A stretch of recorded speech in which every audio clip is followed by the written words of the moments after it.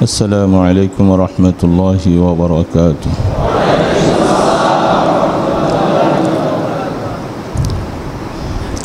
الحمد لله نحمده ونستعينه ونستغفره ونؤمن به ونتوكل عليه ونعوذ بالله من شرور أنفسنا ومن سيئات أعمالنا من يهد الله فلا مضل له ومن يضلله فلا هادي له ونشهد أن لا إله إلا الله وحده لا شريك له ونشهد أن سيدنا ومولانا محمدا عبده ورسوله أما بعد فأعوذ بالله من الشيطان الرجيم بسم الله الرحمن الرحيم قل للمؤمنين يغضوا من أبصارهم ويحفظوا فروجهم ذلك أزكى لهم والله خبير بما يصنعون. اللهم صل على سيدنا محمد وعلى آله وأصحابه وبارك وسلم. اللهم صل على سيدنا محمد وعلى آله وأصحابه وبارك وسلم. اللهم صل على سيدنا محمد وعلى آله وأصحابه وبارك وسلم. সম্মানিত মুসল্লিয়ান কিরাম, আল্লাহ সুবহানাহু তাআলা মানুষকে আল্লাহ পাকের হুকুম পালন করে চলার জন্য বিভিন্ন সময় বিভিন্ন আয়াতের মাধ্যমে নির্দেশ প্রদান করেছেন। যেমন আল্লাহ পাকের হুকুম পালন করা ফরজ, আল্লাহ সুবহানাহু তাআলার কিছু নিষেধাজ্ঞা আছে, নিষেধ থেকে বেঁচে থাকাও ফরজ। যারা শুধু হুকুম পালন করলাম, নিষেধ থেকে বেঁচে থাকলাম না, আমরা পরিপূর্ণ ঈমানদার হতে পারলাম না। যেখানে যেই ঈমান আপনাকে আমাকে কিয়ামতের ময়দানে নাজাত দিবে, সেই ঈমানটা পরিপূর্ণ ঈমান হতে হবে, যেটাকে কোরআন শরীফে আল্লাহ পাক অন্য আয়াতে বলছেন উদখুলু ফিস-সিলমি কাফা। এই ঈমানদারেরা ইসলামের মধ্যে পরিপূর্ণ ঢুকো। কিছু ভালো লাগে, কিছু ভালো লাগে না, পরিপূর্ণ ঈমানদার হতে পারলাম না। আর এই ঈমান আমাকে আখেরাতে পরিপূর্ণভাবে নাজাতও দিতে পারবে না। এই জন্য আল্লাহ পাকের আদেশগুলি যেমন পালন করতে হবে, নিষেধ থেকেও নিজকে বাঁচিয়ে রাখতে হবে। এই দুইটা আমাদের জীবনে আদেশ কিছু পালন করলেও নিষেধ থেকে আমরা অনেক ক্ষেত্রেই বেঁচে থাকতেছি না। এই সমস্যাটাই আমাদের মাঝে বিরাজমান চলছে। আল্লাহ রাব্বুল আলামিন মানুষকে পৃথিবীতে আসার জন্য দুইটা মাধ্যম দিয়েছেন, বাপ এবং মা। দুইয়ের মাঝে পৃথিবীতে আসা হচ্ছে। নারী সম্প্রদায়কে আল্লাহ রাব্বুল আলামিন সম্মানের অনেক স্থান দিয়েছেন। নারী ছাড়া পৃথিবীতে আমাদের কারোই অস্তিত্ব হতো না।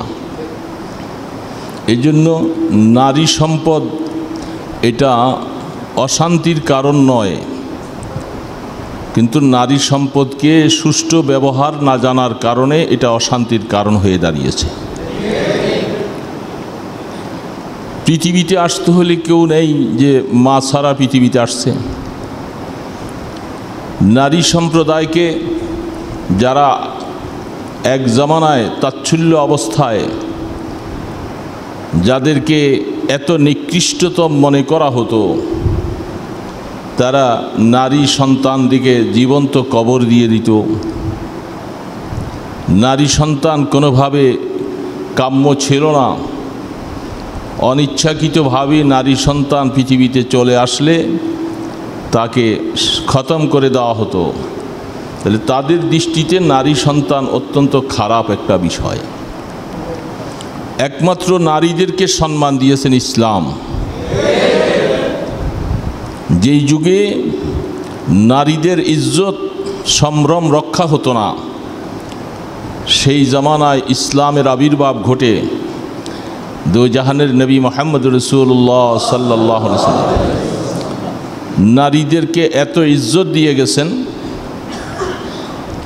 আজ নারীরা সেই শুকরিয়া আদায় করে আল্লাহর পয়গম্বরের সেই দ্বীনের প্রতি তাদের পরিপূর্ণ আস্থা চলে আসা দরকার ছিল, যাকে কেন্দ্র করে আমাদের ইজ্জত বেড়েছে। আমরা সেই পয়গম্বরের দ্বীন ইসলামকে নিজের জীবনে বাস্তবায়ন করব। যদি এটা হতো, সমাজ এই অশান্তি হতো না।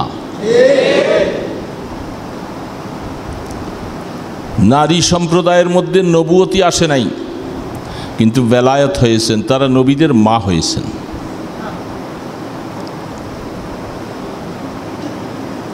হযরত আল্লাহর রাসূল সাল্লাল্লাহু আলাইহি ওয়াসাল্লামের হাদিস দেখা যায়,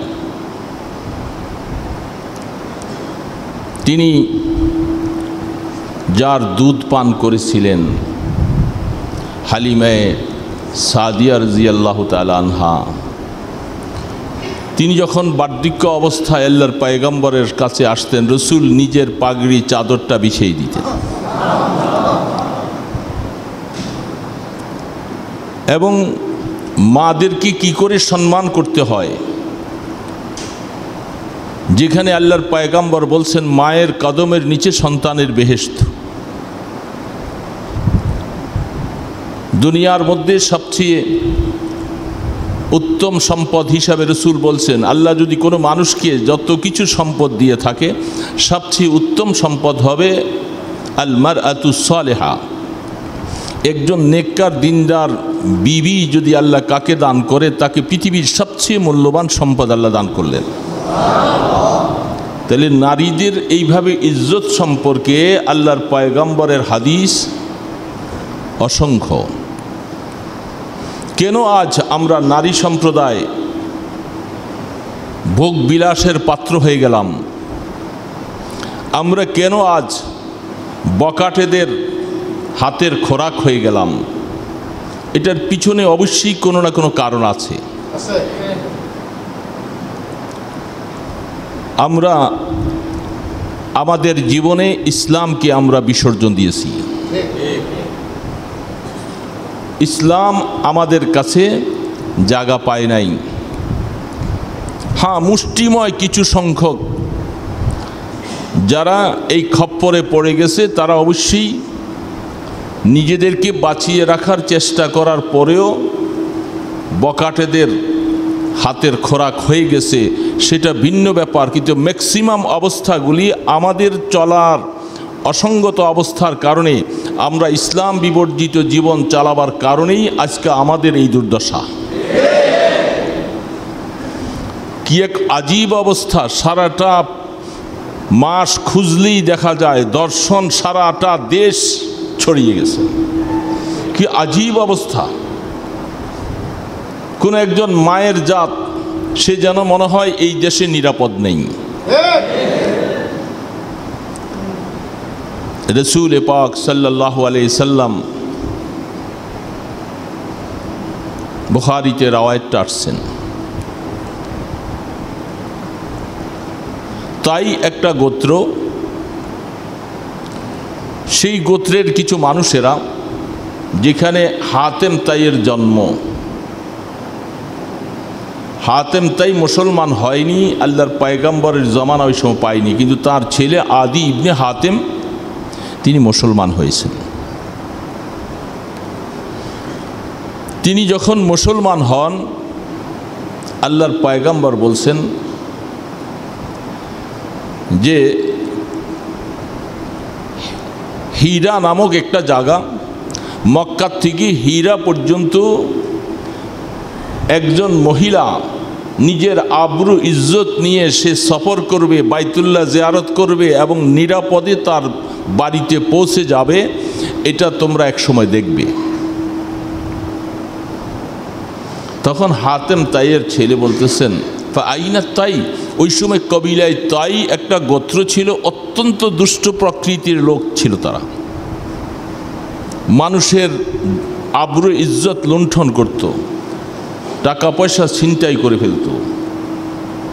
তাই গোত্ররা ওনারা কোথায় থাকবে প্রশ্ন করলেন।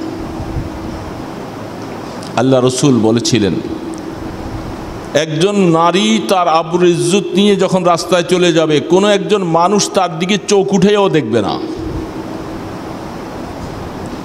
হাতেম তাইয়ের ছেলে আদি ইবনে তাই মুসলমান হলেন। যখন পরবর্তীতে আল্লাহ রসুল দুনিয়ার থেকে চলে গেলেন, একজন মহিলা বাইতুল্লাহ ঘর তাওয়াফ করতেছিল খুব আবরু ইজ্জতের সাথে, এবং সে তাওয়াফ করে সফরে রওনা দিয়েছেন। খবর নিয়ে দেখা গেল এই লোকটা সেই হীরা এলাকার লোক, সে সফর করে বাইতুল্লাহ তাওয়াফ করে এখন দেশে যাচ্ছে। তাকে জিজ্ঞাসা করা হলো, তুমি রাস্তায় কোনো রকমের কোনো কিছু জিনিসের মোকাবেলা তোমাকে করতে হয়েছে? সে বলে যে রাস্তায় কোনো মানুষ আছে বলে আমি মনে করিনি, আমি এইভাবে আসছি বাইতুল্লাহতে, তাই গোত্রকে অতিক্রম করে আমি হীরায় চলে গেলাম, আমার দিকে একটা মানুষ চোখ উঠাইও দেখে নাই, আমাকে জিজ্ঞাসা করে নাই যে তুমি কোত্থেকে আসছো, কই যাচ্ছ। তখন তিনি বললেন, আল্লাহর পয়গম্বর বলে গিয়েছিলেন ওই সময় আসবে তোমাদের মাঝে যে মক্কা থেকে হীরা পর্যন্ত একজন সম্ভ্রান্ত পরিবারের একটা মহিলা সফর করবে, তার প্রতি কেউ নজর উঠেও দেখবে না। তার মানে হচ্ছে হাদিসের ব্যাখ্যায় মুহাদ্দিসিন কেরাম লেখেন যে ওই সময় ইসলামের শাসনটা এমনভাবে কায়েম হবে এবং আল্লাহ প্রদত্ত দিন তাদের মাঝে এমনভাবে চলবে, একজন মানুষ কোনো একটা মহিলার প্রতি নজর করবে তো দূরের কথা, তারকে সামান্যতম একটু বিরক্ত করবে না, তাকে নজরও তারা করবে না। তাহলে হাদিসের দ্বারা বোঝা যাচ্ছে, যখন আল্লাহর পয়গম্বর এবং আল্লাহ পাকের দিন যখন মানুষের মাঝে পরিপূর্ণ যখন বিস্তার লাভ করে, তখন মানুষের চরিত্র ভালো হয়ে যায়। আমরা তো পেপারে পত্রিকায় বিভিন্ন জায়গায় দেখছি এই অবক্ষয় সমাজের কেন। এর মধ্যে যুবক আর যুবতীদের সংখ্যাটাই বেশি। এই অপকর্মের সাথে লিপ্তের মধ্যে যুবক এবং যুবতীরা, বয়োজ্যেষ্ঠ মানুষের মধ্যে এই ধরনের প্রবণতা খুব কম। তার মানে এই সমাজের যুবক আর যুবতী কেউ নিরাপদ নেই, প্রত্যেকেই কালারিং হয়ে যাচ্ছে, প্রত্যেকটার জীবনটাই অশান্ত জীবন চলছে। মুষ্টিময় কিছু সংখ্যক পেপারে আসতেছে, আমরা মনে করছি বুঝি এই পর্যন্তই বুঝি মনে হয় সীমাবদ্ধ। হাজারো জিনার রাস্তা খুলে আছে যেটা পেপারে আসে না।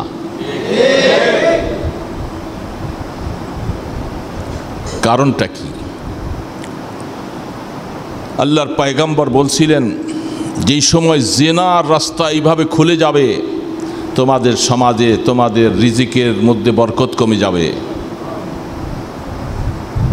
সমাজ অশান্ত হয়ে যাবে এবং কিয়ামতের প্রহর গণতে থাকো। সেই রাস্তায় আমরা চলে গেছি। রিজিকের উপরে আমাদের হামলা চলছে। আমাদের সামাজিকভাবে কোনো মানুষের আবরু ইজ্জত তেমন নাই।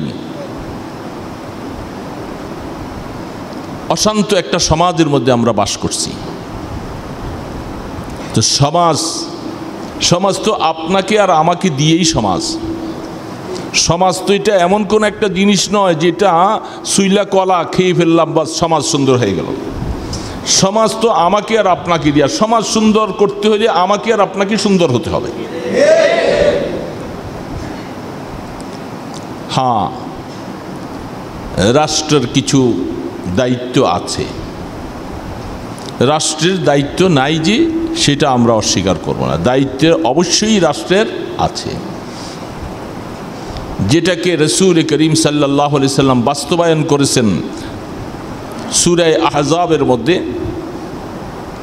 আল্লাহ পাক আয়াত নাজিল করেছেন, আয-যানিয়াতু ওয়াজ-যানি ফাজলিদু কুল্লা ওয়াহিদাতিন মিনহুমা মিয়াতা জালদা। আল্লাহ রাব্বুল আলামিন বলছেন, এ রাষ্ট্র পরিচালনাওয়ালারা, তখন রাষ্ট্রের অধিনায়ক ছিলেন মুহাম্মদ রাসূলুল্লাহ সাল্লাল্লাহু আলাইহি ওয়াসাল্লাম। রাষ্ট্রকে সম্বোধন করে বলা মানে আল্লাহর পয়গম্বরকে আল্লাহ পাক বলতেছেন, আপনি এটা বাস্তবায়ন করেন। জেনাকারী পুরুষ, জেনাকারী মহিলা, জেনাকারী পুরুষ, জেনাকারিনী মহিলা, ফাজলিদু কুল্লা ওয়াহিদাতিন মিনহুমা মিআতা জালদা, যখন সাব্যস্ত হয়ে যাবে, তাদের মধ্যে জিনা সাব্যস্ত হয়ে যাবে, সাক্ষী প্রবোধ যখন পাওয়া যাবে, তাদের এক একজনকে 100টা করে বেতের আঘাত দিতে হবে। সেই আঘাতের চোটে শরীরে কাপড় থাকবে না, এমনভাবে বেতের আঘাত পড়বে চামড়াটা কসকস করে উঠে যাবে।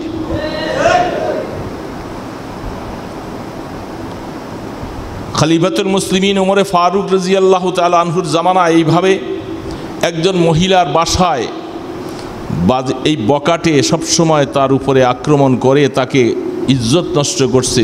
খলিফাতুল মুসলিমিনের কাছে বিচার দায়ের করলেন। খলিফাতুল মুসলিমিন রাত্রের অন্ধকারে গোপনীয়ভাবে তিনি তার তালাশে গেছেন। সেদিন প্রস্তুতি নিয়ে গেলেন যে সে একবার নয়, দুইবার নয়, ওই মহিলাটার উপরে তার জেনার রাস্তা সবসময় চলছে, সে অপারগ অবস্থায় কোনো রাস্তা খুঁজে পায় না। খলিফাতুল মুসলিমিন তাকে লোক নিয়ে গিয়ে অ্যারেস্ট করেছে। দুইটা রাস্তা, দুইটা ঘটনা লিখছেন কিতাবের মধ্যে। একটাকে অ্যারেস্ট করে তিনি প্রথমত চিন্তা করলেন, এই সমাজের মধ্যে কোরআন এমনভাবে চলছে, কোরআনের বাস্তবতা এমনভাবে চলছে, সেইখানে একজন মহিলার ইজ্জত নষ্ট করবে। তিনি প্রথমত চিন্তা করলেন, এত বড় দুঃসাহস মনে হয় আমি ওমরের ছেলে ছাড়া কারো হবে না, কারণ আমি খলিফাতুল মুসলিমিন, রাষ্ট্রপ্রধানের ছেলে অপকর্ম করতে পারে, তার কাছে অনেক সাহস থাকে। যেটা পৃথিবীর চলাচরিত, রাষ্ট্রপ্রধানের আত্মীয় স্বজন হলেই সে যত রকমের অপকর্ম করে, তার জন্য সব জায়েজ।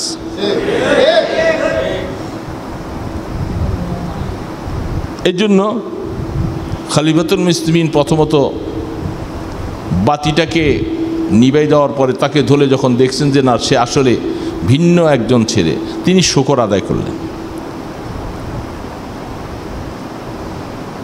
আর দ্বিতীয় ঘটনাটা লিখছেন, মহিলাকে বলছে যে তুমি বাতিটা অফ করে দাও। তিনি তরবারি নিয়ে গেছেন, যখন এই অবস্থা পাইলেন তাকে এইভাবে করে বলে তাকে শেষ করে দাও, তাকে খতম করে দাও। বাতি জ্বালাবার পর তিনি শুকরিয়া আদায় করলেন। জিজ্ঞাসা করলেন, কেন শুকরিয়া আদায় করলেন? বলে, আমি প্রথমত চিন্তা করেছিলাম যে অন্ধকারে আমার ছেলে যদি এই অপকর্মের মধ্যে লিপ্ত থাকে, তাহলে আমি বাতিটা জ্বালানো থাকলে এই আইন প্রয়োগ করতে আমার কষ্ট হবে, এই জন্য বাতি অন্ধকার করে দেওয়া। ছেলে আমার ওমরের যদি হয়, আমি তার উপরও সঙ্গে সার হুকুম তাকে হত্যা করে দেব। এখন শুকর আদায় করছি এই জন্য যে আল্লাহর শুকর যে আমি ওমরের সন্তান এরকম হয় নাই। এবং হাদিসে স্পষ্ট পাওয়া যায়, তাদের উপরে যখন জিনার হদ যখন কায়েম হতে শুরু হয়েছে, শরীরের চামড়াটা কাপড়টা খুলে 80টা দৌড়া দেওয়ার পরে সে শেষ, বাকি 20টা তার কবরের উপরে মেরে হদ কায়েম করেছে। এক একটা বেতের আঘাতের সাথে চামড়ার মতো এরকম বেত টান দিবার সময় চামড়াটা উঠে যায়। এটা আল্লাহ পাকের নির্দেশ, ফাজলিদু কুল্লা ওয়াহিদিন মিনহুমা মিআতা জালদা।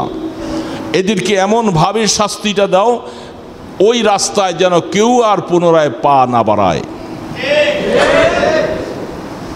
এটা রাষ্ট্রের কাজ।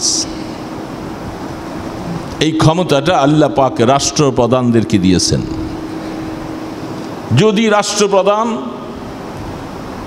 তার ক্ষমতার মধ্যে সে কোনো রকমের 2 নম্বরই করে, তাহলে কোরআনের আয়াত অনুযায়ী সে কিয়ামতের ময়দানে খায়েন হবে, সে ধরা পড়ে যাবে। আচ্ছা, আমাদের দেশে এখন যে অবস্থাটা চলছে এবং আল্লাহর পয়গম্বরের জীবদ্দশায় জেনাকারী পুরুষ মহিলা কিভাবে রসুল হদ কায়েম করলেন, যেই লোকগুলি জেনা করতেছে, জেনাকারী পুরুষ এবং মহিলা উভয়কে আখেরাতের শাস্তির থেকে, যেহেতু শয়তানের প্রবঞ্চনায় পড়ে তারা এই কাজে লিপ্ত, এই লোকগুলাকে আপনি যদি বাস্তবে হদ কায়েম করতেন, সে জাহান্নামের ভয় থেকে, আগুন থেকে বেঁচে যেত। কিভাবে? দুনিয়ার মধ্যে যখন তার উপরে শরীয়তের ফয়সালা হয়ে বিচার সম্পাদন হতো, এর কারণে সে গুনাহ মাফ হয়ে যেত, আখেরাতে সে নিষ্পাপ হয়ে যেত। তাহলে কত সুন্দর রাস্তাটা ছিল। মহিলা জেনার মধ্যে আবদ্ধ হয়ে গেছে, সন্তান পেটে চলে আসছে, সন্তানের দোষ নাই, সন্তানকে হত্যা করা শরীয়তে বৈধ না। আজ তো রাস্তায় ফেলে যায়, ওই পেপারে দেখা যায়, ওই বাস কাউন্টার এখানে সন্তান ফেলে যায়, এগুলি সব অবৈধ সন্তান। অবৈধ সন্তান মানে অবৈধ সিস্টেমে আসছে। এই সন্তানটার তো দোষ নেই, দোষ হলো তার মা বাবার। তো এই ধরনের অবস্থার ভিতরে জেনার কারণে হামেলা হয়ে গেছে, সন্তান চলে আসছেন। আল্লাহর পয়গম্বরের কাছে হঠাৎ করে তার দিলের ভিতরে আখেরাতের ভয় ঢুকে গেছে। এটাই সবচেয়ে বড় জিনিস, যেটা আমি বলতেছিলাম যে এই একটাই মূল কারণ, মানুষকে গুনার পথ থেকে বাঁচাবার যত শাসন, যত প্রশাসন, যত কিছুই করবেন, তাকে পরিপূর্ণভাবে রেহাই দিতে পারবেন না এবং বাঁচাতে পারবেন না। বাঁচাবার একটাই পথ, সেটা হলো ধর্মীয় অনুশাসন, আখেরাতের ভয়, আযাবের ভয়, শাস্তির ভয়, জাহান্নামের ভয় যখন একজন মানুষের দিলে যখন আসবে, তখনই তাকে গুনার থেকে বাঁচা সহজ। এই মহিলাটা অপকর্ম করে সন্তান পেটে আসলো, এখন তো সে গোপন কিছুদিন ছিল, আস্তে আস্তে সব গোপনতা চলে গেল, এখন তার দিলের মধ্যে ঢুকে গেল, দুনিয়াতে তো আমি কিছুদিন আনন্দে কাটাইলাম বা চললাম, কিছু বদনামি হলো, কিন্তু আখেরাতে অবস্থাটা কি হবে? আখেরাতে কি অবস্থা হবে? সেদিন জাহান্নামের আগুন সহ্য করব কেমন করে? এটা ঢুকে গেছে মহিলার ভিতরে। সে আল্লাহ রসুলের কাছে হাজির হয়ে গেলেন সরাসরি, ইয়া রাসূলুল্লাহ ইন্নী জানাইতু, আমি গুনাহ করে ফেলছি, আমি জিনা করে ফেলছি। রসুল দেখলেন যে সে সন্তান সম্ভাবনা, বলছে তুমি এখন চলে যাও, তোমার উপরে হদ কায়েম হবে এই সন্তান প্রসব হওয়ার পর। সন্তান প্রসব হওয়ার পরে আবার গেলে, কারণ সে চিন্তা করছে যদি আমি এই অবস্থায় মরে যাই, আমার তওবা কবুল হলো না, হদ কায়েম হলো না। সন্তান কোলে নিয়ে রসুলের দরবারে গেলেন। আল্লাহ রসুল বললেন যে তুমি এই বাচ্চাটা, মায়ের দুধ খাওয়ার হক আছে শরীয়তে 2 বছর, এটা আল্লাহ পাকের কোরআন বলেছেন, তাকে 2 বছর দুধ খাওয়াবে। যখন সে নিজে হাতে খাবার শিখে, তখন তোমার উপর হদ কায়েম হবে। এখন এই অবস্থার ভিতরে মহিলাটা একটু একটু করে তাড়াতাড়ি করে বাচ্চাটাকে খাবার শিখাইতেছে। যত তাড়াতাড়ি খাবার শিখাবে তত তাড়াতাড়ি তার হদ কায়েম হবে, সে এই অবস্থায় মরার থেকে বেঁচে যাবে। হাদিস শরীফে স্পষ্ট লেখা। আল্লাহর পয়গম্বরের সামনে যখন বাচ্চা নিয়ে গেলেন, হাতের মধ্যে রুটির টুকরাটা বাচ্চার সাথে নিয়ে গেছে, অথচ সে জানে আমি গেলে আমাকে সঙ্গে সার করবে, আমি তো মরে যাব, আমাকে শেষ। মৃত্যুর ব্যাপারে সামান্যতম ভয় ভিতরে কাজ করে নাই, কিন্তু জাহান্নামের ভয়টা কাজ করেছে বেশি। সেই অবস্থার ভিতরে যখন পয়গম্বর দেখলেন যে হ্যাঁ, এই রুটির টুকরাটা বাচ্চা নিজে খেতে শিখছে, সাহাবাদেরকে বললেন, যাও তাকে সঙ্গে সার করে দাও। এতটুকু পর্যন্ত গর্ত করে তাকে পাথর মেরে শেষ করে দাও। এটাই শরীয়তের বিচার, এটাই আল্লাহ পাকের বিচার। এবং সেই মহিলা জানে যে আমি গেলে আমার উপরে এই হদ কায়েম হবে। এটাকে যারা ইসলাম বিদ্বেষী, নাস্তিকতাবাদী, ইসলামের দুশ্মনেরা, তারা মাঝে মধ্যে এই বিচারকে কলঙ্কিত করেছে। তারা এই বিচারের উপরে বিভিন্ন রকমের মন্তব্য করেছে তারা, যেটা মধ্যযুগীয় বর্বরতার বিচার। নাউজুবিল্লাহ। এই বিচার আল্লাহ পাকের কোরআনের বিচার, এই বিচার সরাসরি মুহাম্মদ রাসূলুল্লাহ সাল্লাল্লাহু আলাইহি ওয়াসাল্লামের বিচার। এটা মধ্যযুগীয় বর্বরতার বিচার বললে ঈমান থাকবে না। এই অবস্থায় তাকে সঙ্গে সার করে দাও। তাহলে বোঝা যাচ্ছে এরকম ঘটনা হাদিসের মধ্যে কয়েকটা আছে। সে জাহান্নামের ভয় তার ভিতরে ঢুকার কারণে স্বেচ্ছায় আল্লাহর পয়গম্বরের কাছে যাইয়া ধরা দিয়েছে। তাহলে আমাদের দেশে যে আজকাল যেভাবে দর্শন চলছে, ম্যাক্সিমামগুলি যুব সমাজ, যুবক, ভার্সিটি কলেজের ছাত্র। এটা বহুত মনে কষ্ট এবং আঘাত লাগে, যুবকগুলি কেন এত নষ্ট হয়ে গেল, যুবকগুলি কেন এই দশা।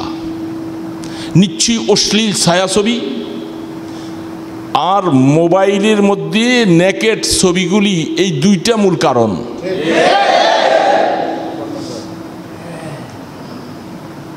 কিছুদিন আগে দীর্ঘদিন সিনেমা বন্ধ ছিল, আমাদের সরকার বাহাদুর সিনেমার অনুমতি দিয়ে অনেক টাকাও তাদেরকে সহযোগিতা করেছে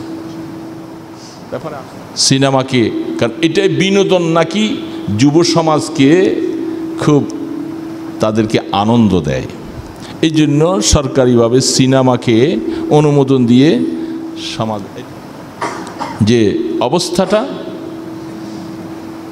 আর ইউরোপ কান্ট্রি থেকে যে সমস্ত মোবাইলগুলি এখন আমাদের হাতে আসছে, সিনেমা লাগে না, টেলিভিশন লাগে না, এটা খুললেই দেখা যায় কে বলৎকার করছে, কে জিনা করছে, কে কোন মহিলাকে চুমা দিতেছে, কোন মহিলার গোপনীয় অংশের মধ্যে হাত দিচ্ছে, কিভাবে কিভাবে অন্যায় করতেছে, সব জিনিসগুলি একবারে ওপেন সিক্রেট।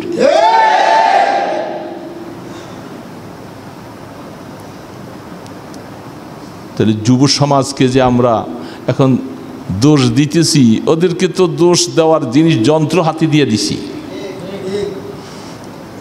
প্রত্যেকটা যুবকের হাতে এই ধরনের নেট চলে আসছে। তো এই অপকর্মগুলি তারা নেটে দেখে দেখে তাদের যৌবনতার মধ্যে জোশ মারে। তখন সে দেখছে যে এখন এই অবস্থায় আমার যৌবনকে মিটাবার জন্য আমার মা বাবার কাছে বিবাহ শাদীর প্রস্তাবনা দিলেও তারা হয়তো নিবে না, যেখানে আল্লাহ রসুল বলছেন, সরাসরি বলছেন যে তোমার সন্তান মেয়ে এবং পুরুষ যখন বিবাহের উপযুক্ত হয় তাড়াতাড়ি তাকে বিবাহ করাও। যদি বিবাহ না করাও আর এর জন্য গুনার কাজের মধ্যে লিপ্ত হয়ে যায়, সম্পূর্ণ গুনাহ তোমাদের মা বাবার কাঁধে পড়বে। তুমি তোমার সন্তানটাকে বিবাহের রাস্তা কেন নিলা না? আর কোরআন বলতেছে ইয়াকুন ফুকারা ইউগনিহিমুল্লাহ, এর যুবকেরা তোমার আর্থিক অসচ্ছলতার কারণে যদি তুমি বিবাহ না করো, তোমার ইজ্জতকে বাঁচাবার জন্য, তোমার এই গুনাহ থেকে বেঁচে থাকার জন্য তুমি বিবাহে আবদ্ধ হও, আমি আল্লাহ তোমাকে ধনী করে দিব। তাহলে আমার আল্লাহ কি বলতেছেন? গুনার রাস্তা থেকে মানুষকে ফিরাবার জন্য আল্লাহ পাক আয়াত নাজিল করে দিলেন, তুমি সেই পথ থেকে ফিরে আসো। এই জন্যই তো এক একজন যুবক বিবাহের সময় তার নিয়ত হবে যে আমি বিবাহ করতেছি গুনার থেকে বেঁচে থাকার জন্য। বিবাহ শাদী না করতাম, আমার এই খায়েশাত আমি গুনার রাস্তায় ব্যয় করলে আমি বিশাল গুনাহগার হয়ে দুনিয়ার থেকে যাওয়া লাগতো। এই জন্য যুবকদেরকে মা বাবা কেন বিবাহ শাদী করায় না, সে প্রস্তাবনাও দিতে পারে না। আমাদের দেশে তো স্বাভাবিক অবস্থা, যেখানে ইসলামিক কান্ট্রি সৌদি আরবের মতো দেশে ছেলেটার বয়স 40-45 হয়ে গেছে, সেই দেশের কি একটা আইন, অথচ নাম ইসলামিক দেশ, কিন্তু ইসলামের খেলাফ তাদের আইন চলছে। ছেলে কামাই রোজগার করে মেয়ের ভরণ পোষণ দেওয়ার মতো, মেয়েকে নিয়ে আলাদা থাকার মতো ব্যবস্থা না হওয়া পর্যন্ত ছেলে বিবাহ শাদী করতে পারবে না। বাবা বিবাহ 4টা 5টাও করে, কারণ বাবার সম্পদ আছে, ছেলের সম্পদ নাই। এক একটা মেয়েকে বিবাহ করতে হলে কমপক্ষে 50,000 1 লাখ রিয়াল তাকে মোহর দিতে হয়। এখন এই টাকা ছেলে অর্জনও করতে পারছে না, ছেলে বিবাহ করতে পারে না। তখন বাধ্য হয়ে বিভিন্ন দেশ থেকে মহিলা কর্মচারী নিয়ে তারা নিজেদের গুনাহ সেখানে করে করে যৌনখিদা নিবারণ করে, যেগুলি আমাদের দেশ থেকে না, বিভিন্ন দেশ থেকে মেয়েগুলাকে তারা চাকরানির মতো ব্যবহার করে থাকে এবং তাদের মধ্যে বলছে এটা কীটদাসীর মতোই আমরা ব্যবহার করি। সেইখানে কি এটা একটা আইন হলো, ইসলামী আইন, যে বাবার সম্পদের অঢের ছেলের কাছে কিছুই নাই, ছেলে গুনার মধ্যে লিপ্ত। তো আমাদের দেশে এরকম পরিস্থিতি, এই জন্যেই অনেক সময় দেখি, বলা বাহুল্য, আমাদের দেশে যারা মাদ্রাসায় পড়ুয়া আলেম ওলামা, বাবার ছেলে হয়তো 4টা বা 5টা সন্তান, একটাকে বা 2টাকে মাদ্রাসায় পড়াইছে, মাওলানা হইছে। এখন অন্য ভাইয়েরা ইংরাজি শিক্ষিত হইয়া তারা লেখাপড়া করছে এবং করা শেষ হয় নাই বা করবে, এখন চাকরি পায় না। এই জন্য বড় ভাইগুলি বিবাহ শাদীতে যায় না, টিউশনি করে কোনো রকম সময় কাটায়, কারণ ভালো চাকরি এখনো পাচ্ছে না। চাকরি তো এখন অনেক কঠিন হয়ে গেছে, সোনার হরিণ, চাকরিটা সোনার হরিণ। এখন ছোট ভাই 2টা যে মাদ্রাসা পড়েছে, এদের তো বয়স হয়েছে এবং ওরা কোরআন হাদিস পড়ছে, ওরা চিন্তা করতেছে আমাকে তো গুনার থেকে বাঁচা দরকার, আমি রাস্তায় বের হইলে আমার নজর হেফাজত রাখতে পারি না, এদিক সেদিক চলে যায়। তখন সেই ছেলে চিন্তা ভাবনা করে, বাবার কাছে ডাইরেক্ট প্রস্তাবও দিতে পারে না, বন্ধুদের মাধ্যমে বাবা বলতেছে ওর বড় ভাইগুলি এখনো রইলো, ওকে কেমনি বিবাহ শাদী করাই, এই ইতস্ত করতে করতে ছেলে তখন বাধ্য হয়ে দেখে যে বাবার আশায় বসে থাকলে আমি গুনার থেকে বাঁচতে পারবো না। ছেলে তখন বাধ্য হয়ে মুরব্বীদেরকে দিয়ে সে বিবাহে আবদ্ধ হয়ে যায়। তখন বাবা মাঝে মধ্যে বলে, হ্যাঁ এর হুজুর বানাইয়া কি হইলো, এ মা বাবার অবাধ্য হয়ে গেছে। এটা কি ছেলের দোষ না মা বাবার দোষ? তুমি কেমন কোরআন হাদিস পড়লা, এর বড় ভাইদেরকে ডিঙ্গাইয়া ছোট ভাই বিবাহ শাদী করে ফেলছে। আমি বলবো যে সে ঠিক করেছে। তুমি বাবা কেন এত গাফলতি করলা? তোমার ওই ছেলেগুলি চাকরি পায় না, এই জন্য সাফারার কষ্ট পাবে। এই জন্য অভিভাবকদের অনেক দোষ আছে।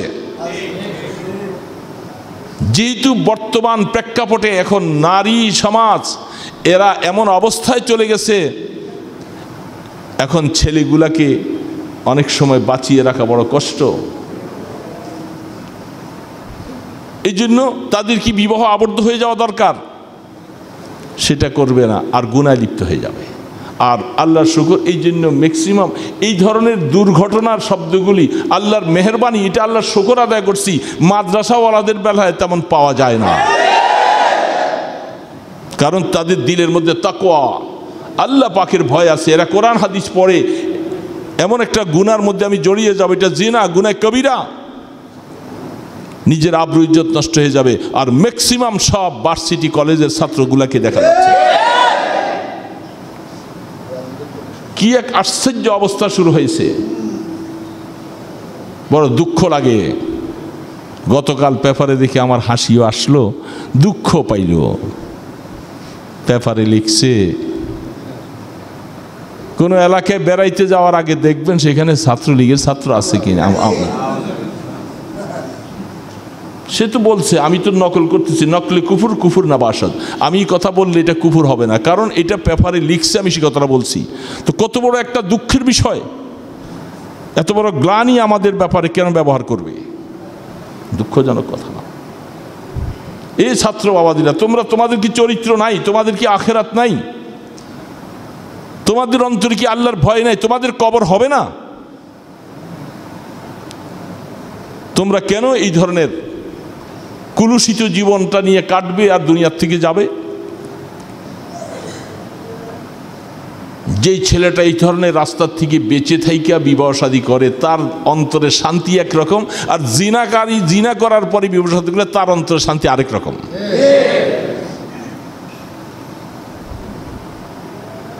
এটা বুঝে আসা বড় মুশকিল। এখন মেয়ে সম্প্রদায়, এই যে মেয়ে সম্পদ, এটা তো বোঝা ছিল না। যেখানে আল্লাহ রসুল বলছেন আল্লাহ যদি তোমাকে 3টা মেয়ে দেয়, এই মেয়ে 3টাকে যদি তুমি লেখাপড়া শিখাইয়া তাকে দিন শিখাইয়া সৎ পাত্রস্থ করলা, মনে রাখবা কিয়ামতের ময়দানে তোমার মেয়েটা তোমার জাহান্নামের মাঝখানে পার্টিশন হয়ে যাবে, অর্থাৎ তোমাকে জাহান্নামে নিতে দিবে না। সাহাবী বলতেছে ইয়া রাসূলুল্লাহ ইসনান, যদি 2 জন হয়? আল্লাহ রসুল বলেন 2 জন হলো একই কথা। তো যেখানে মেয়ে সম্প্রদায়কে আল্লাহর পয়গম্বর বলছেন তাদের লালন পালন করলে বাবা জান্নাতে যাবে, সেই জায়গার মধ্যে মেয়ে সন্তান হলে এখন বউকে তালাক দিয়ে দেয়। আমার কাছে ফরিদপুর থেকে গত সপ্তাহে একটা টেলিফোন আসছে, 2 ভাইয়ের 4 জন করে মেয়ে সন্তান। এখন এদের অবস্থা খুব খারাপ। এরা বলছে যে একটার পর একটা শুধু মেয়ে সন্তানে তুই প্রজনন করলি, জন্ম দিলি, আরেকবার যদি মেয়ে হয় তাহলে তোকে আর রাখবো না। আর ভাই 2 জনও খুব পেরেশানিতে আছে। কি হলো, এই গ্রামের মধ্যে আমাদের ঘরেই শুধু মেয়ে সন্তান, 2 ভাইয়ের ঘরে 4টা করে। এটা কথা বলার দ্বারা আল্লাহর উপরে নারাজ হওয়া হয় না? মেয়ে সন্তানটা কি মায় প্রসব করছে? এই সন্তান দিল কে? তাহলে এই সন্তানের উপরে মেয়ে হওয়ার কারণে তোমার মনটা খারাপ করে ফেললা, তাহলে তোমার হালাত, তোমার দৃষ্টান্ত আর ওই কাফেরদের মতো এক, যেটাকে আল্লাহ সুবহানাহু ওয়া তাআলা কোরআনের মধ্যে বলতেছেন ওয়াইজা বুশিরা আহাদুহুম বিল উনসা যাল্লা ওয়াজহু মুসওয়াদ্দা। আল্লাহ সরাসরি বলছেন যখন তাদের ঘরে কোনো মেয়ে সন্তান যখন আসতো তাদের চেহারাটা আমাবস্যার মতো কালো হয়ে যেত। মেয়ে সন্তান হওয়াটাকে তারা অত্যন্ত ঘৃণা মনে করত। তো যেই সমাজের মধ্যে এখন মাঝে মধ্যে প্রশ্ন উত্তরটা আমি দেই, হয়তো মনে করবেন যে হুজুর এখন এই যে মেয়েগুলা এই অবস্থা করে এখন আমাদের কাছে শরম লাগে, লজ্জা লাগে। তো মেয়েরা তো এই অবস্থা করতেছে, মেয়েগুলি কি আসমান থেকে তৈরি হয়ে আসছে না আপনার ঘরে হয়েছিল? আপনি বাবা এদেরকে কন্ট্রোল করতে পারেন নাই। আপনি ভার্সিটিতে দিয়ে আপনি নাক টেনে ঘুমাইতেছেন, আপনার মেয়ে হোস্টেলে থাকে, লেখাপড়া করতেছে, মাসে মাসে বেতন দেন, টাকা দেন, কত খুশি আমার মেয়ে হোস্টেলে আছে, হোস্টেলে থাকে। বাবা সানন্দে কথাবার্তা বলে, গৌরব বিবিএ পড়ে, মাস্টার্স পড়ে, এমবি পড়ে, মেয়ে হোস্টেলে থাকে। অথচ আল্লাহ পাক বলছেন মেয়েদেরকে এইভাবে এই হোস্টেলে ছেড়ে দিও না, ওয়াকারনা ফি বুয়ুতিকুন্না। এখন মেয়েগুলাকেও দৌড় দিচ্ছেন, কারণ বকাটেদের সাথে ভার্সিটি এলাকার দিকে বিভিন্ন জায়গায় ঘুরতে গেলে দেখা যায় বিভিন্ন পার্কের মধ্যে মেয়েগুলি বসে বসে আড্ডা করতেছে। প্রত্যেক মেয়ের সাথে বন্ধু ছাড়া কেউকে দেখা যায় না। বড় আশ্চর্য কথা। বন্ধু বানাইবা মা বাবাকে, বন্ধু বানাইবা তোমার স্বামীকে, বন্ধু বানাইবা বাপকে, কিন্তু একটা ছেলেকে বন্ধু বানাইছো। এই হাল অবস্থার ভিতরে আমরা চলছি। এখন আমাদের সমাজে এইভাবে যে চলছে, এটার নিশ্চয়ই কোনো একটা নিরসন হওয়া দরকার। কিভাবে তার নিরসন হবে? ভার্সিটি কলেজের মেয়েদেরকে ঘরে ফিরে নেবেন? কিন্তু সেই নিরসন হওয়ার জন্য কোরআন আনেন, কুল্লিল মুমিনিনা ইয়াগুদ্দু মিন আবসারিহিম ওয়া ইয়াহফাযু ফুরুজাহুম যালিকা আযকা লাহুম। আল্লাহ পাক প্রথমত আদেশ করেছেন, মেয়েদের কথাটা পরে আনছেন, আমাদেরকে আর আপনাদেরকে আগে বলছে। পুরুষ জাতেরা, রাসূল আপনি পুরুষ সম্প্রদায়কে জানিয়ে দেন, তারা যখন রাস্তায় চলবে তাদের দৃষ্টিটাকে যেন তারা নিম্নগোচর করে রাখে। এই নির্দেশটা প্রথমত পুরুষদেরকে। তাহলে পর্দার প্রথম শর্ত পুরুষের কাছে। আমরা পুরুষেরা আমরা আমাদের শরীয়তকে লঙ্ঘন করতেছি, কোরআনে আয়াতকে ডিনাই করতেছি বিধায় এটার প্রবণতা মেয়েদের উপরে গিয়ে পড়ছে। যেহেতু আল্লাহ পাক আমাদের ব্যাপারে আগে ঘোষণা দিচ্ছেন তোমরা তোমাদের দৃষ্টিকে নিম্নগোচর রাখো, দৃষ্টি নিম্নগোচর রাখতে বলতেছেন। ওই হাফাজু ফুরুজাহুম, তোমাদের লজ্জাস্থানকে তোমরা হেফাজত করো।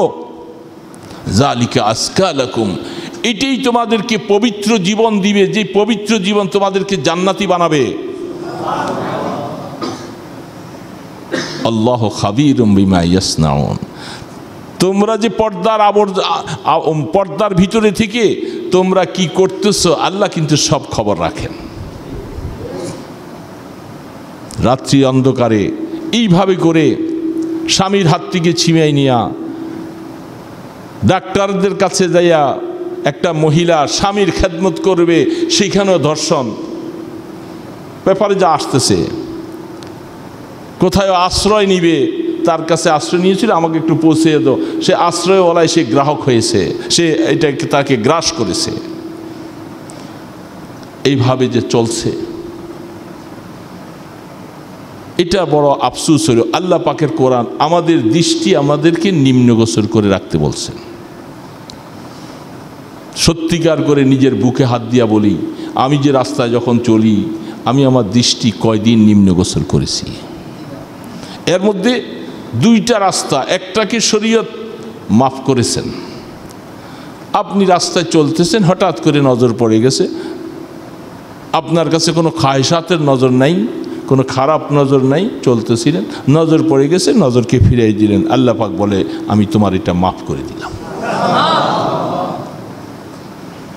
আবার যদি দ্বিতীয়বার একটু দেখলাম তো কি দেখলাম ভালো করে দেখতে পারি নাই, আবার দ্বিতীয়বার দেখতে যখন যাবেন আল্লাহ পাক বলেন প্রথমটার গুনাহ সহ এবার ডবল যোগ হবে, এবার ডবল হবে।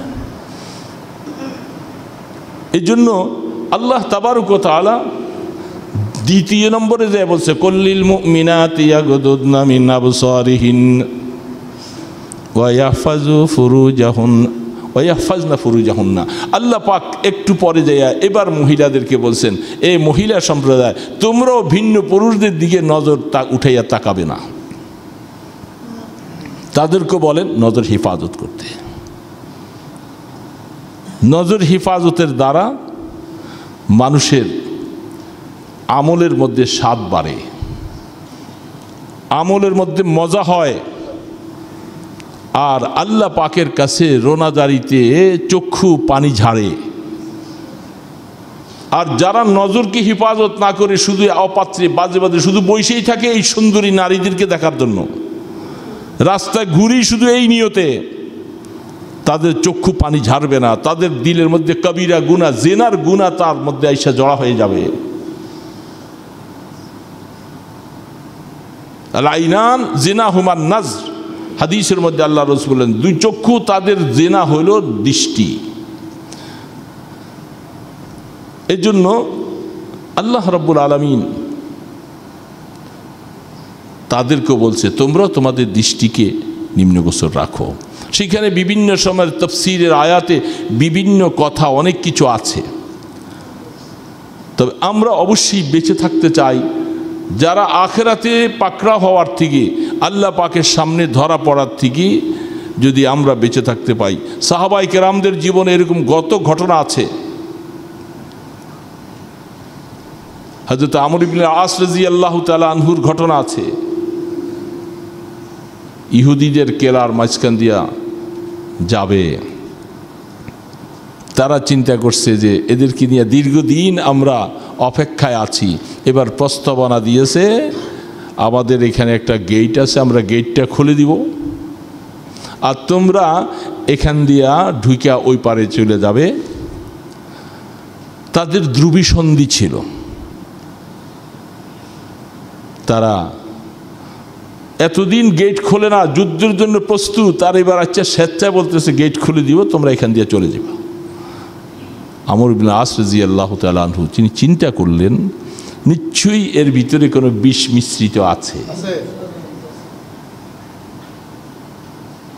তারা এই দিক থেকেই সুযোগে যত সুন্দরী মেয়েগুলাকে তারা স্টল বানাইয়া ওইখানে দাঁড় করাইয়া রাখছে এবং বলে দিয়েছে যতভাবে সাজতে চাও সাজো। আর এই মুসলিম নৌজওয়ানগুলি এখান দিয়ে যাওয়ার সময় তোমাদের ব্যাপারে যে কোনো প্রস্তাবনা পেশ করে তোমরা গ্রহণ করবে। আর তারা চিন্তা করছে যখন এই দিক থেকে এরা যাবে, এরা দীর্ঘদিন অপেক্ষা আছে, ঘর বাড়ির থেকে চলে আসছে, তাদের বিবি বাচ্চা থেকে আসছে, এরা এই ধরনের সুন্দরী মেয়েদেরকে দেখলে তারা ঠিক থাকতে পারবে না, তারা তখন তাদের সাথে জেনায় লিপ্ত হয়ে যাবে। আর এই সুযোগে আমরা কেলার গেট বন্ধ করে ওদেরকে সাইজ করে দিব।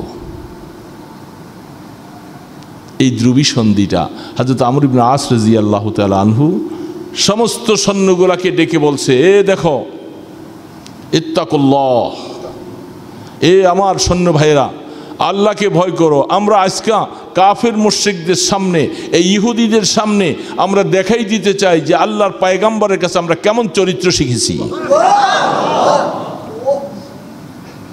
আল্লাহ পাকের কোরআন আমরা কি করে বাস্তবায়ন করতেছি। কুল্লিল মুমিনিনা ইয়াগুদ্দু মিন আবসারিহিম। আমরা এখান থেকে ঢুকে ওই দিক দিয়ে বেরিয়ে যাব। কোনো একজন আল্লাহর বান্দা আমাদের দৃষ্টিটা নিচের থেকে একটু উপরে উঠে আর ডানে বামে দেখব না, এখান দিয়ে সোজা বেরিয়ে যাব। পারবি কিনা? সকলে বলছে ইনশাআল্লাহ। আল্লাহকে হাজির নাজির জেনে আমরা সকলে একমত ইনশাআল্লাহ। আল্লাহর কোরআন পুরাপুরি আমল করব, এদিক সেদিক একটা নজরও দিব না আমরা। সাহাবায়ে কেরাম এরা যুবকই ছিল সবাই, এরা আল্লাহর পয়গম্বরের ছাঁচে গড়েছে। এরা যখন রওনা দিয়েছিলেন, দৃষ্টিটা নিচের দিকে দিয়ে সোজা যে যাচ্ছে, আশপাশে সুন্দরী নারীগুলি সাজিয়ে বেজে এইভাবে আছে, কত কিছু, তারা ওই দিক দিয়ে বেরিয়ে চলে গেল, এরা সব দাঁড়িয়ে আছে। এরা বলতেছে এরা কি মানুষ? এরা কি মানুষ নাকি? মানুষ তো এরকম হতে পারে না। আমাদের মধ্যে রূপের অভাব নাই, সব কিছু নিয়ে সাজিয়ে দাঁড়িয়ে আছি। একটা মানুষ যদি আমাদের দিকে সামান্য একটু নজর উঠে তাকাতো, একজন মানুষও দেখে নাই। তাদের সর্দার আইসা জিজ্ঞাসা করতেছে কি ব্যাপার, বলে আমাদের সন্দেহ হচ্ছে এরা মানুষ না, এরা কোনো ফেরেশতা হবে, অন্য কোনো জাতীয় লোক হবে। মানুষ হলে তাদেরকে আল্লাহ পাক খায়সাত দিয়েছেন, সুন্দরের প্রতি বিপরীত লিঙ্গ আকর্ষণ শক্তি আল্লাহ পাক দিয়েছেন, এরা এইভাবে থাকবে, এটা তো হতেই পারে না, আমাদের বুঝে আসে না। বলে না। জিজ্ঞাসা করলেন কি ব্যাপার? বলে হ্যাঁ, আমাদের উপরে যে কোরআন আল্লাহ পাক নাজিল করেছেন, আমাদের নবী আমাদেরকে কোরআন পড়ে শুনিয়েছেন, আমরা আল্লাহর শুকর আদায় করতেছি, আমাদের চরিত্র আমরা সেইভাবে গড়ে উঠেছি ইনশাআল্লাহ। আমরা তো অপেক্ষা করতেছি দুনিয়ার জীবনে এগুলি বাস্তবায়ন করব, আর আল্লাহর জান্নাতে হুরু গালমানগুলি আমাদেরকে জন্য অপেক্ষা করতেছে। যে হুরু গালমানের কথা হাদিসের মধ্যে, কোরআন শরীফের মধ্যে, ওই দিনে বুখারী হাদিসের মধ্যে স্পষ্ট দেখা যাচ্ছে, যেখানে যে কি অবস্থা, তাদের কি সিফাসানাত, তাদের গুণাবলী বর্ণনা করলেন। আর এরা আমরা ওগুলি পাবো। দুনিয়ার এই সমস্ত পচাগান্দার প্রতি আমরা তাকাবো না। এই কথাটা যখন বলে তারা সেখানে বক্তৃতা দিলেন, তাদের সর্দার নেতা এসে বলছে, না আসলে আমরা ভুলই বুঝছিলাম, তোমাদের সাথে যুদ্ধ করে কোনো জাতি পারবে না, কোনো কেউ তোমাদের সাথে যুদ্ধ করে, কারণ তোমাদের সাথে উপরওয়ালা আসমানওয়ালার শক্তি সার্বক্ষণিক কাজ করে। এই জন্য আসো পরামর্শ করে নেই, আমরা আর খামাখা তোমাদের জাতির সাথে আর যুদ্ধ করব না, আমরা তোমাদের মতো হয়ে যাব, আমাদেরকে মুসলমান বানিয়ে দাও। আল্লাহ পাকের কোরআনের উপর আমল করার দ্বারা ওই জামানায় এইভাবে বিজয়ী হয়েছেন। আর আমরা এখন মার খাচ্ছি কেন? আমরা কোরআনকে ছেড়ে দিয়েছি, জায়গায় জায়গায় শুধু কোরআনকে ছেড়ে দিয়েছি, নিজের জীবনটা শুধু বক্তৃতা পর্যন্ত সীমাবদ্ধ, নিজের জীবনে বাস্তবায়ন করতে পারি না। এই জন্য ইমানদার ভাইরা, আল্লাহকে ভয় করো। এই সারা দেশে যারা এই জিনার তহমত নিয়ে এখন দুনিয়াতে হায়াত কাটাচ্ছ, সারাটা দেশে আমি অনুরোধ করব, যাদের হাতে ক্ষমতা রয়েছেন তাদেরকে আপনারা কঠোর শাস্তির মধ্যে নিয়ে আসেন, দেখবেন যে জিনার রাস্তা বন্ধ হবে ইনশাআল্লাহ। জেলখানায় দিবেন কয়েকদিন পর্যন্ত, সেখানে রুটি কলা হালুয়া খাইয়া আস্তে আস্তে বাইরে চলে আইসা আবার 3 ডবল আরো জিনাকারী হয়। আরো শাস্তি দিবেন তো কোরআনের মতো শাস্তি দিবেন, আল্লাহর পয়গম্বরের আদর্শের উপরে শাস্তি দেন, দেখবেন যে ইনশাআল্লাহ জিনা বন্ধ হয়ে যাবে। নারায়ণগঞ্জে যদি 2 নম্বর রেল গেটের সামনে এখানে লক্ষ জনতাকে একত্রিত করে জিনার হদ কায়েম করা হয়, তাহলে নারায়ণগঞ্জে আর জিনা হবে না। বাইতুল মুকাররমে যদি সেখানে যদি এরকম জিনার হদ কায়েম করা হয় তাহলে ইনশাআল্লাহ জিনা দেশ থেকে বন্ধ হয়ে যাবে। এই জন্য সঠিক বিচার অভাব, এই জন্য যাদের হাতে বিচার ন্যস্ত আছে অনুরোধ করব বিচারকে সুষ্ঠুভাবে করুন, কোরআন এবং হাদিসকে সামনে নিয়ে আসেন, দেখবেন যে ইনশাআল্লাহ সমাজ সুন্দর হবে, মানুষ শান্তিতে বসবাস করবে, নারী সম্পদ তাদের আবরু ইজ্জত নিয়ে তারা সমাজে বসবাস করতে পারবে। আল্লাহ সুবহানাহু ওয়া তাআলা আমাদের সকলকে নিজের আবরু ইজ্জত নিয়ে, মা বোনদেরকে নিয়ে আমরা যেন ইজ্জতের সাথে বেঁচে থাকতে পারি, আল্লাহ তৌফিক দান।